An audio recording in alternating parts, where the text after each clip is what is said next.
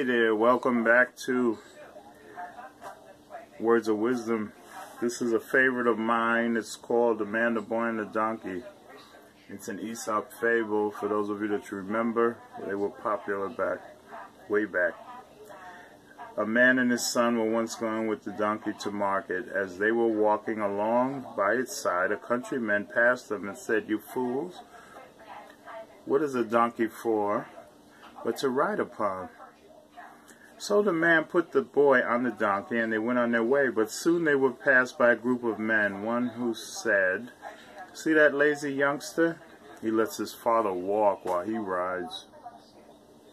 So the man ordered the boy to get off and got on himself. But they hadn't gone far when they passed two women, one of whom said to the other, "Shame on that lazy lout to let his poor little son trudge along." Well, the man didn't know what to do. But at last he took his boy up before him on the donkey. By the time they had come to the town and the passerbyers began to jeer and point at them, the man stopped and asked, what were they scoffing at? The men said, "Aren't you ashamed of yourself for overloading that poor donkey of yours? You and your hulking son?"